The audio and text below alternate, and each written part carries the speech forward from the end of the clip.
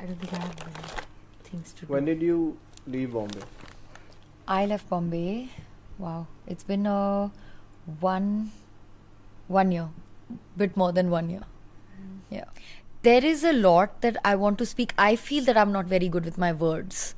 I feel I'm much better writing. I can write my thoughts much better than I can speak them. And I feel the second thing is my body movement. After a year of like married life, of course enjoying my married life too, but I just realized that my God, I missed dancing so much, and that's when I realized that I had a lot of, like, I was happy, but that unhappiness of not dancing was there within me, and that was waiting to come out, and that's why I started dancing, and that's why this piece.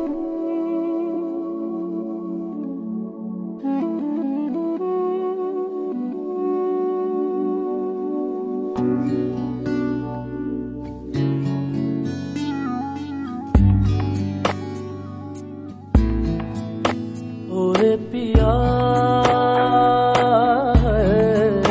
o re piya, o re piya, o re piya, o re piya, o re piya.